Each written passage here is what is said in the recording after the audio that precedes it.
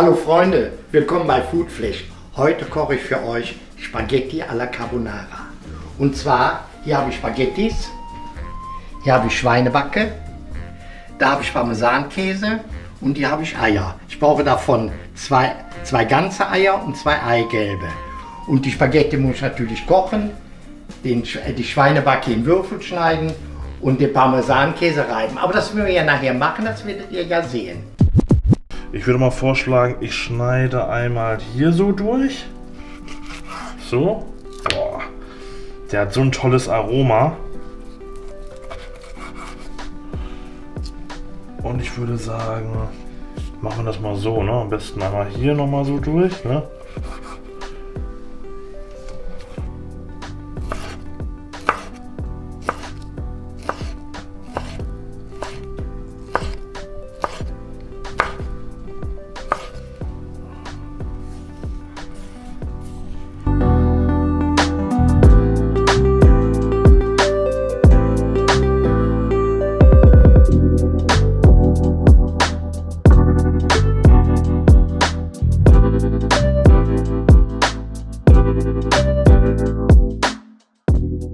So Freunde, jetzt machen wir die zwei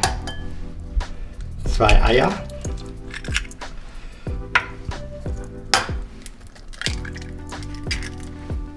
Zwei Eigelbe. Upsa.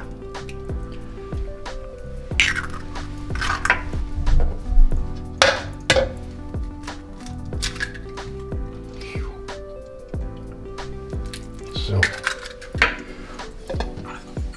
Das zerschlagen wir jetzt erstmal ein bisschen, dann tun wir den Käse damit runter.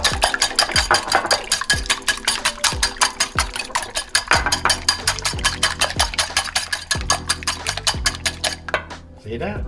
Wunderbar. Jetzt tun wir den Käse damit runter.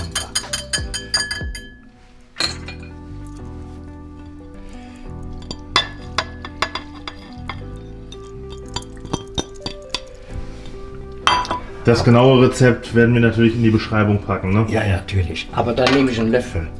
Ja, nimm mal und Pfeffer, ne? Und Pfeffer, ja, natürlich. So, jetzt nehmen wir noch ein bisschen Pfeffer damit runter.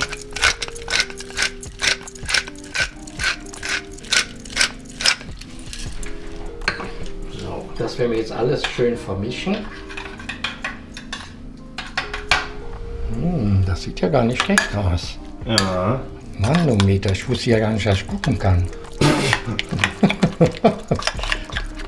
Guckt das an. Das ist wie im Kochstudio. So, voilà. Fertig. Jetzt haben wir das Spaghetti-Wasser hier, das kocht gleich. Da werden wir die Spaghetti kochen und ich brate das hier schon mal an. Vielleicht solltest du auch erwähnen, dass man kein Öl benötigt. Nee, braucht man. Also wir nehmen deswegen kein Öl, weil die Schweinebacke ja genug Fett hat. Und da braucht man kein Öl. So, guck mal. Eine geile Farbe, ja. Es fängt schon an zu brutzeln. Muss erstmal zerlassen werden, ne? Ja, ja, muss man. Ein bisschen Zeit braucht man dafür. Ja. Aber wird schon teilweise schon manche Dinger glasig, siehst du? Ja. Sag mal, Klaus, Ja? magst du eigentlich Spaghetti Carbonara eingedeutscht, also sprich mit Sahne, oder magst du das Original lieber? Also wenn ich ganz ehrlich bin, ich mag lieber gerne, wenn ein bisschen Sahne da drauf fällt. Echt? Ja. Oh, da wird dich jeder Italiener vernichten. Ja, ich weiß es, aber jeder hat ja seinen eigenen Geschmack. Ne? Ja, ja, das ist richtig, das stimmt. Seht ihr, wie das schön anbrutzelt hier? Ja. Kocht das Wasser denn ja schon mal langsam? Nee, das dauert noch ein bisschen. Ja, müssen wir die Pfanne hier vielleicht ein bisschen kleiner stellen. Ja, kannst du ruhig zerlassen, kann ruhig schön kross sein. Ja, ja, ich weiß. Guck mal, guckt euch das an, wie schön. Da nehmen die Nudeln rein. Oh, das schmeckt so lecker. Ja. Das gibt ordentlich Wumms, ne? Ja, hoffen wir wenigstens. Ja. Ja, ich muss ja auch sagen, also ich kenne ja im Prinzip Spaghetti Carbonara, kenne ich natürlich auch eingedeutscht, ne? Ja. Aber ich habe im Jahr 2012 war das, glaube ich. Ne, ja. 2010 war das. Da habe ich die Originalversion halt kennengelernt. Und die finde ich halt um einiges besser. Ne? Die ist auch nicht so schwer. Lecker. Und lecker? Oh Leute, kommt mal vorbei, kommt mal. Schaut euch mal diesen zerlassenen Speck an, sprich die Guanciale. Sieht das nicht toll aus? Schön knusprig außen, innen ein richtiger Fettkern, so richtig, ne, richtig Geschmack, ne? Und die Spaghetti sind jetzt auch mittlerweile al dente, ne? Und jetzt werde ich Folgendes machen. Ich werde jetzt die Spaghetti in die Pfanne tun, tue noch zwei, ich habe jetzt leider keine richtige Schöpfkelle, sondern habe jetzt hier so alternativ so ein Teil, nämlich zwei davon mit Wasser, zack, zack, rein, verrühre das, ne? Schalte dann den Herd ab, ganz, ganz wichtig, ne?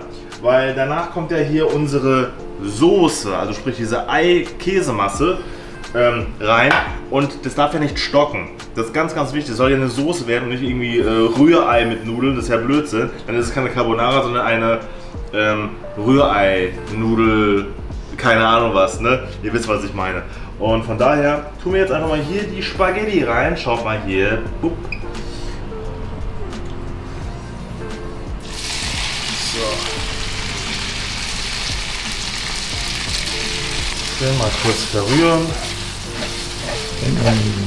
Ja, eine Schöpfkelle kommt da noch rein. Hier, zack. Einmal. Ja, ich glaube, ich kann sogar hier. Ja, das lang. Ne? Jetzt. Komm mal hier näher ran, Klaus. Gut so, Klaus. Du hast die Nudel gerettet. Ne? Jetzt merkt ihr schon, jetzt kommt schon langsam die Stärke von den Nudeln. Ne? Jetzt tue ich einfach mal hier alles aus. Ne? Darf jetzt nicht mehr kochen. So, ich würde mal sagen, das muss jetzt erstmal ein bisschen abkühlen. Es darf jetzt nicht zu heiß sein, sonst stockt wie gesagt das Ei. Und wir warten mal so 2 Minuten ab und dann würde ich mal vorschlagen, tun wir hier diese schöne Masse. Ne, schaut mal. Diese schöne Masse kommt dann hier rein. 2 Minuten später. So Freunde, jetzt will man die geschlagenen Eier mit dem Parmesankäse da unterrühren. Mal sehen, wie es klappt. Alles schön rein, dass wir auch nichts vergessen. Ja. So, damit verrühren wir das. Reicht nur das hier noch mit rein. Ja genau, mach das mal. Das ist wichtig, muss schön sämig werden. Ja, guck doch, wie sämig es ist. Guck mal. Seht ihr das, wie sämig? Oh, ja. Das ist Bella Italia. Ja, Wahnsinn. Das kann was werden, oder Klaus? Das Bella Italia. So, dann wünsche ich dir einen guten Appetit. So Freunde, ich bin mega gespannt, wie Klaus Carbonara schmeckt. Nehmen wir erstmal hier ein Stück von dem Speck, von dem Guanciale. Jetzt bin ich mal gespannt. Die perfekte Gabel.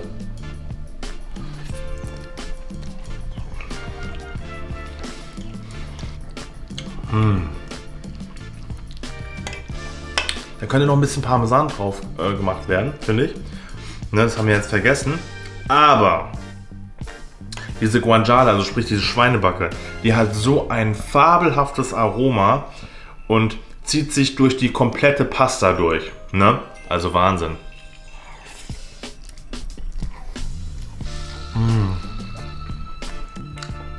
Mega lecker. Du brauchst keine Sahne, Ei, Parmesan, Pfeffer. That's it.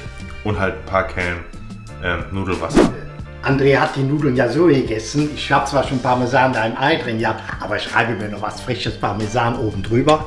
Dann habe ich jetzt den richtigen Geschmack. Seht ihr das? Ah, da lacht all das Herz in der Brust, wenn der Käse da drauf kommt. Oh, guckt euch das an. Ist das nicht toll? Oh, jetzt bin ich wirklich mal gespannt, Klaus. Ich muss einen Löffel aber dabei haben, sonst kann ich das nicht essen. Seht ihr das? Oh, das ist ein Bild. Oh, lecker. Mit frischem Parmesan.